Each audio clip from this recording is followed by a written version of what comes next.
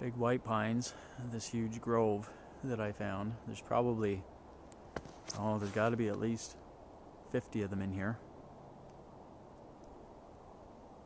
Are like sirens to me because they're massively tall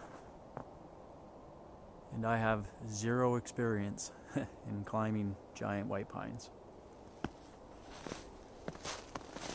These things are beasts. And I know, Andrew, you were talking about finding a place where you could do some traverses from tree to tree. I'm just looking at all these big white pines here that would start here to here,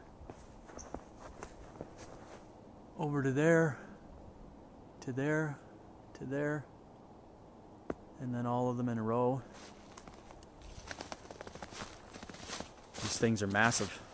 I don't think they're really, really old because they don't have some huge trunks on them. I guess fairly big, but man, they're just so tall, and I think it's because they get some really good light in this area and they're allowed to grow unencumbered, and obviously they've never been logged.